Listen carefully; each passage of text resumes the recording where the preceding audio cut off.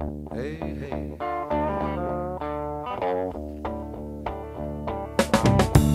Today, we're going to talk about some of the most expensive rifles in the world and what makes them so expensive.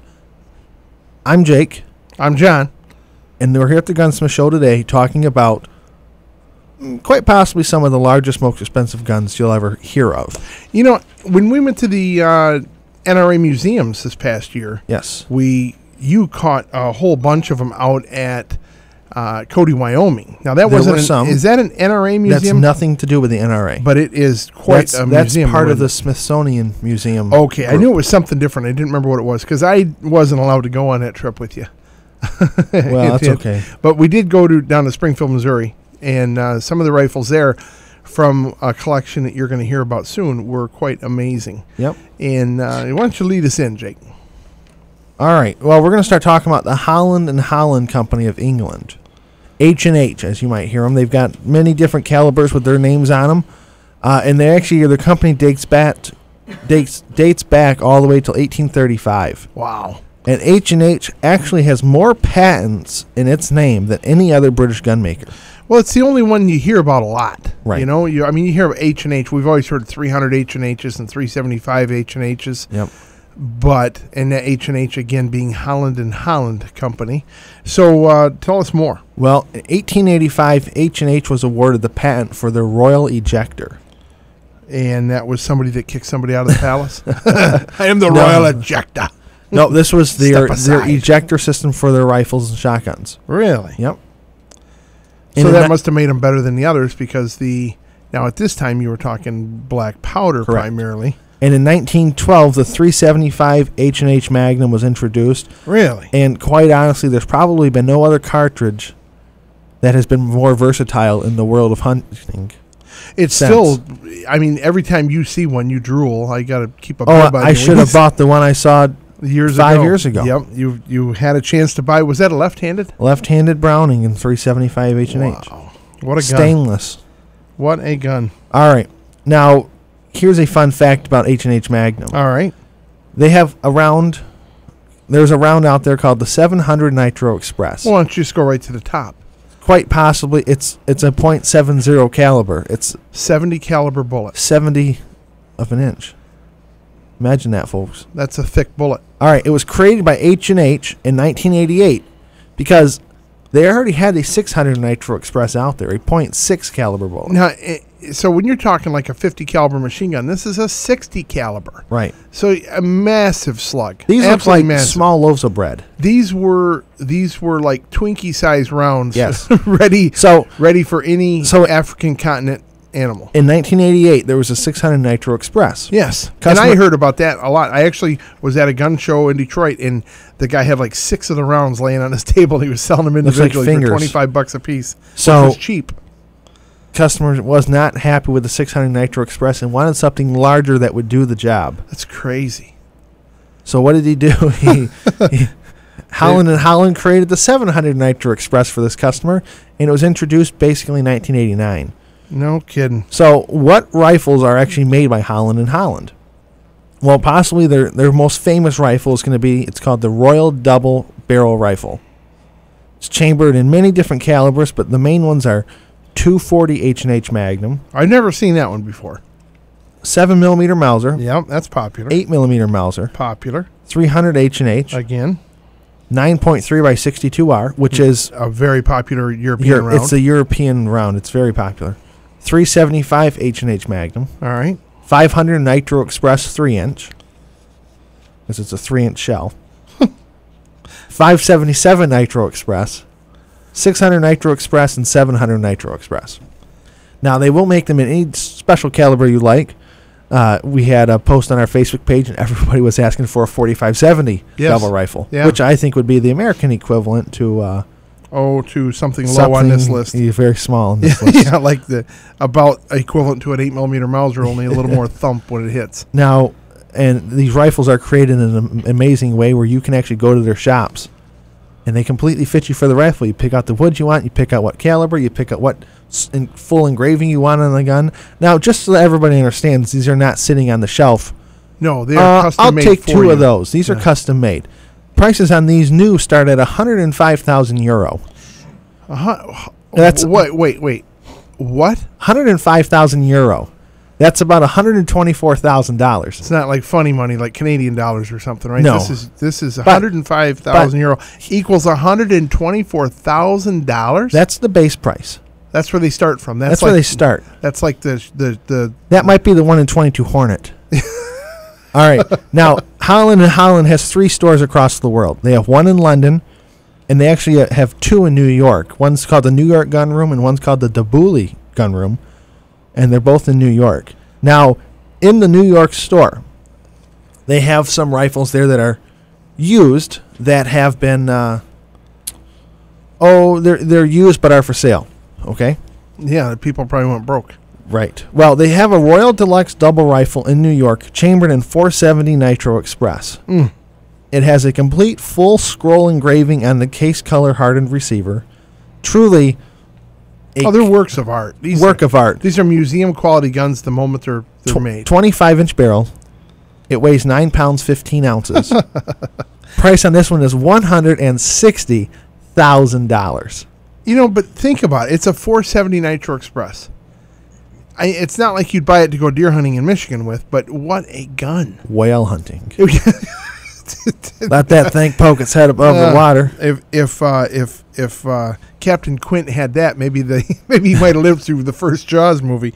The 460 Nitro Express for $160,000. But wait, there's more. Used. This is used, okay? Used. Now they have another rifle in their New York gun room. This is another Royal Deluxe double rifle in 500 465 H&H Magnum. No, it's a 500 neck down the 465. Oh, okay, all right, okay. I was gonna say, what good's a double rifle if you got 2 different caliber bullets in the 2 different The right one's barrels? only for lions. The left one's only for elephants. Don't pull them both; they're gonna hurt. 3-barreled rifle, one for lions, one for tigers, one for bears. There you go. It's called the referees. Oh my! Call the rifle. Oh my! All right. So this rifle's in the large caliber as well. Now this has an engraving showing an Indian elephant hunt on the receiver. Really? You've got a full elephant on the bottom side of the receiver, and you've got the hunters walking on the sides, and there's dogs, there's elephants. Just in case you forget what the gun's used for. Exactly. It has a picture of what it's used for. I don't know what to use this gun for. Well, it's engraved to hunt for elephants. Well, I guess I'll do that. What if they sell them by the pound? Now, well, you'd think it's about, $20,000 a pound here. It has 24-inch barrels, and it weighs 10 pounds 9 ounces. 24-inch barrels out of a rifle that large. That's pretty astounding. That bullet must get up and boogie. Well, it's a 465. So this is kind of like having a 45-70 on steroids. And that's a good way to put it. Imagine a 50 caliber neck down the 45-70, and then that's kind of what we're looking at here. It's a neck down bullet. Okay. All right. Now, price on this one is a hefty $210,000. And we're talking used guns. This is used at the New York Gun Room. From Holland and Holland. If anybody out there listening has been to the New York Gun Room, well, this is a shot in the dark, but if you have been to the New York Gun Room, give us a call. Right here in the studio, 810-743-8255, or toll free, 866-533-1530. Personally, some of the nicer gun rooms I've been into have... The most expensive guns I've seen have been under $20,000. Well, and Holland has kind of their own special way. Just the jackets, the Holland and Holland tweed shooting hunting jackets. Remember what I told you the price was on those? No, it was high. I want to say it was $12,000 for the jacket. For the jacket, they have a Holland and Holland edition. Could I buy a pair of socks? Holland, yeah. Holland. I hate to see the price of one of the ties. Holland and Holland edition. Range Rover. Oh, you're kidding me. Custom mortar, and it's to symbolize the union between 2 great British companies. Holland and Holland? Holland and Holland. And Range Rover. And Range Rover. So, very interesting. Yes. Very interesting. I want everybody to, if you have the opportunity on your computer, look up Holland and Holland. Very interesting. You've been posting some sites on our website. I have. Along with, we're going to talk about some other guns when we come back from break. Literally amazing guns just to look at. I mean... Such works of art. Now, some people collect. You'll spend more than that on a Van Gogh. You would. Yeah, People collect art. But man, will this van go? Yeah. This People collect works of art. Oh, sure they do. For much more than the price of these guns. And that's what these are for. And when you works of art. look at the metal work that's done to these rifles, they're one of a kind. And the scrolling and the engraving and the complete amazing artwork that's done on this, you'll see why people pay this money for completely handmade, completely one of a kinds. Yep. No ifs, ands, or buts about it. They are absolutely phenomenal. So when we come back, we're going to be talking about another British company called James Purdey and Sons. Really? Yep. Okay. Looking forward to it, son. All right. This is the Gunsmith Show. John and Jake Smith will be back in just a minute with a lot more talking expensive guns today on the Gunsmith Show. Man's got to know his limitations. You just can't spend a whole day at the gun store anymore. Thankfully, the crew at Williams Gunsight Company has created the best way to spend the day at the gun store by doing it online. WilliamsGunsight.com is the way to shop for your used handguns, rifles, shotguns, and more, with thousands of guns in stock for your total gun shopping experience. Check out WilliamsGunsight.com and find your perfect match today. Attorney Timothy J. Cassidy is the pro-gun attorney that we here at the Gunsmith Show use. With more than 20 years of experience as a prosecuting attorney, law professor, and holding a past seat on the Genesee County Gun Board, Tim Cassidy is your pro-gun attorney. Contact Attorney Cassidy today at 810-569-5441 or email him at attorneycassidy@gmail.com. If you want your home to feel sound when you are not around, call Pal Alarm. To protect your safekeepings and stop anyone from peeking, call Pal Alarm. When the house gets locked down so you can get out of town, call Pal Alarm. Give Pal Alarm a call today at 810-908-8298. That's 810-908-8298 or palalarm.com. And now back to the Gunsmith Show with John and Jake Smith. If you'd like to talk to John or Jake, call now, 810-743-8255. All right, we are back, and I hope you're having a good morning. Got that coffee filled up and ready to talk guns with us here this morning on the Gunsmith Show. I am John. And I am Jake. And we made sure of that. We double-checked this morning. And it has been a crazy morning, though. It really has. Crazy morning. We've had a plethora of phone calls and car emergencies and getting in here. The roads are a little slick this morning, so be careful. But other than that, we're doing great.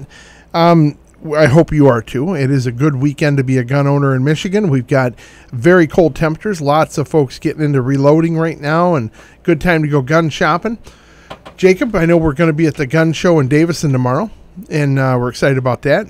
But most of all, you want to talk now about expensive guns. And we're talking right now about the James Purdey Company. So tell us more about that. All right. The rifles are called Purdey and Sons rifles. They're made from England. Yeah. Made from England. They're made in England. But you said from England. They're made in England. In England for anybody that wants to buy them if they have a thick enough checkbook. Their side-by-side rifles have basically been unchanged since 1885. No kidding. It's been the same process, same styles. Handmade? Absolutely. Forged barrels? Hand-forged barrels. That was what you were telling me made last in night. the fire. There was a video of they pull the metal out of the fire and they start going at it with the hammers. The old master craftsman making the guns. And that's Master Craftsman's going to come into effect here in a little bit because I'm going to tell you about this first shotgun they have. Well, because they offer rifles, side-by-side rifles, bolt-action rifles, over and under shotguns, and side-by-side shotguns. So they do cover the full effect here of rifles and shotguns. So they're truly a custom arms maker then. They are. Not just side-by-side rifles, but more. Now, in their shotguns, there's a couple different models, and they all have different names. But one of their rifles, it's called the Royal Presentation Side-by-Side in 28 gauge. So this is a side-by-side in 28 gauge. Beautiful gentleman's gun. Absolutely. It was built in 1998. Weight is 5 pounds flat. No kidding. Yep. It has fixed factory chokes at light modified and improved modified. So they're actually choke tubes from the factory that will not come out of the rifle, will not come out of the shotgun. Interesting. The stock is actually called exhibition grade Carisian walnut. You know, and it just amazes me to see it at 5 pounds. Right. That's just they have modified that gun and made it as light as they possibly can and still be able to handle it. Absolutely. I doubt if they've ever had a recall on their guns. Now, the receiver is fully engraved. It has what they call banknote vignettes and the acanthus scrolling. And get this. This just kind of shows you how professional of a shotgun this is. All internal parts are gold washed for function and functionability. No kidding. That's like good electronic parts are gold washed. Right. Very interesting. Well, you know, it works as a great lubricant. Absolutely. It comes with a royal presentation case, which was a 21,000 euro upcharge at the time. Or at the time, it was 21,000 pounds. What would a 21,000 pound case? What would that? What would it be made out of? Yes. Well, it's made of polished oak and elephant hide. Well, but of course. But of course. All accessories in the case come with a little corner spot for some Grey Poupon there. Is that what it comes with? All accessories on the inside are either gold or made from horn. Wow. As in, that rhinoceros has a horn on its face. Horn. Amazing. All right, so this is a 28 gauge side-by-side Royal Presentation Purdey and Son shotgun. Now, the man who engraved it is called Simon. His name is Simon Cogan from England. He actually received the Queen's Coronation Award, which only a handful of skilled craftsmen have ever received. And this shotgun was one of the ones that were the reason why he received this award. Now, this shotgun is actually still new and unfired from 1998. And the price on this one right now is $195,000. No kidding. $195,000. That's a chunk of change, but what a work of art. But that's a small chunk compared to this next one. Tell me more. Now, Purdey also offers all of the large main calibers as well that H&H offers. Oh, so they're into the elephant guns as well. They do. Okay. They do. Now, this one is called the Purdey and Sons Deluxe Extra Finish. That's just the name of the rifle, the Deluxe Extra Finish. It is in 577 Nitro Express. Just a massive round. It truly is a massive. If you've ever seen one. An evolved round from the black powder era. Yes. And literally amazing. If you ever even just get a chance to see the brass, highly collectible piece of just brass, take a peek. One of our comments on our Facebook page was how the 700 Nitro Express brass was last checked going $75 a piece. You don't see many of those laying around the range, do you? No. The bullets, just They're the bullets, handmade. are usually sold in boxes of 5. Wow. Canucks. Yes, that's the brand name. We're Woodley. not saying anything bad about you Canadians. No. Canucks is the name of the company Canuck. that makes them. Kynoch. Yeah. It's probably pronounced some other way, but that's how we say it here in Flint. So Now, so, all right. So, fully scrolled and engraved rose receiver, 25-inch barrels with a premier Turkish walnut stock. you know, and the Turkish walnut stocks are those ones that are just phenomenal. Absolutely. Why is Turkish walnut such a good wood? I don't know. They are beautiful. Even our good friend Kevin Wigton over at Williams, their premier rifle that he's built, and it's usually in the case. Right now it's packed up. It's not there, but most of the time you can go in and see it. It is Turkish walnut. It's packed up because they got it packed up, and because I asked yesterday, it's been shipped to Vegas for the SHOT Show so that they can show it off there. Phenomenal pieces of Turkish walnut, though. Now, it also has an oak case with a canvas cover. This is a canvas wrap cover, very African looking. Okay. All the accessories are made out of bone. Has a large, and these rifles have these open V sights. Yes. Quick target acquisition. You said you can see the full tiger or lion as it's running at you. Yes. Weight on this one is 12 pounds 11 ounces. It's a hefty gun. It's a hefty Again, gun. this one's sold by the pound too, isn't it? I think so. That might be how they charge on It these. could be. Now, remember, this is in 577 Nitro Express. 2 barrels. It's not just 1 barrel. You get 2 barrels for this price. Yeah, this comes with no ammunition. No, they don't throw in a box of shells? I'm going to let everybody guess on this one for about 10 seconds. Once again. It's 12 pounds, 11 ounces. That's right. I'm not talking about the dollar figure. I'm talking about the dollar figure for a 12-pound, 11-ounce rifle. Should we pull a History Channel and just wait till we come back and tell you the answer? Let's cross our arms and stare to the TV. All right. No, folks, price on this one is $225,000. Man, I've never fathomed spending that much money on a gun. But there's people out there that do. Otherwise, they wouldn't make them. A gun, people never fathom spending that much on a house. It seems to me you could probably... Of course, it's 30 pounds, not 12 pounds, 11 ounces. You could go out there with a Barrett, 50 caliber semi-auto and do what this thing will do. Well, I would think so. Maybe there's some type of law against Barretts because it's a military cartridge in Africa. Oh, could be. A lot of those countries, like South America, you cannot have a military cartridge. That's why 38 Supers are so popular down there. Very interesting.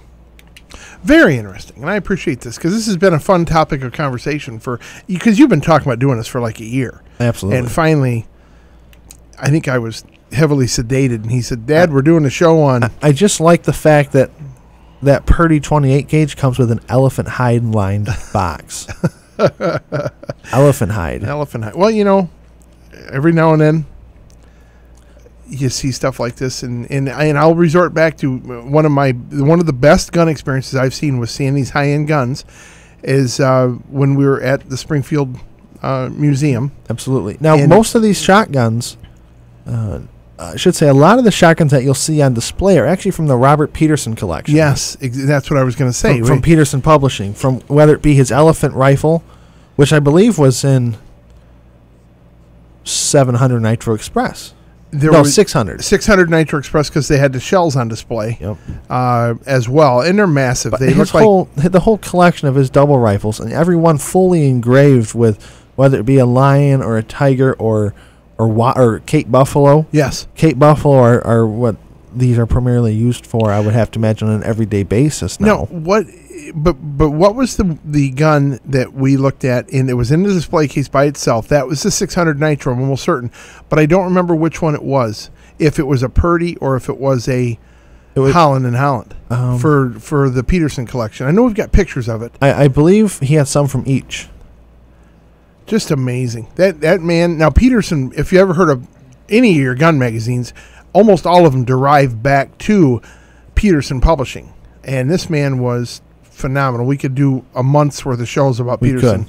And just an amazing gun collector and gun enthusiast who brought the magazine collections to our fingertips. To me as a child, it was always Peterson's, his control over the magazine industry. It made a big difference to me as a kid, before the internet. Yes, I am that old.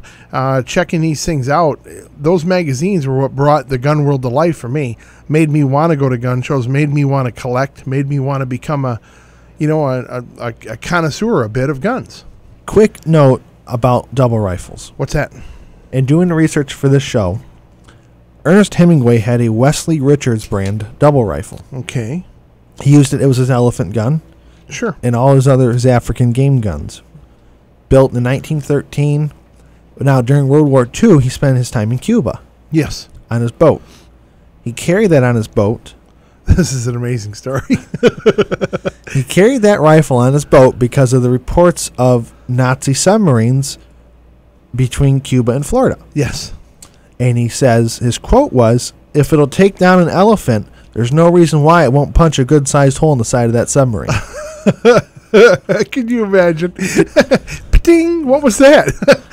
And the water starts pouring in. Yeah, I couldn't imagine. Well, I'll leave it to Ernest Hemingway to come up with a line like that.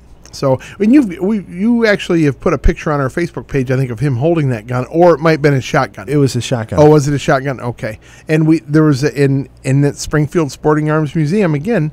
Some of his collection was there as well. But you also had the double rifles of so many of the famous hunters. You had Teddy Roosevelt's double rifle was there.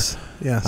And there was honestly just too many to remember every single one of them. We took a lot of pictures there, but there was so much to take in. We probably could have spent the whole day in that museum. Absolutely. And that was the Sporting Arms Museum. There are other museums designated for military weaponry, but this one was sporting arms. There was one collection of military arms over the past couple hundred years, which was pretty amazing. But more often than not... But for these double rifles themselves, it's a pretty amazing... Just to imagine what the power they have and the years that have been gone through, and they've remained basically unchanged because of how they work flawlessly.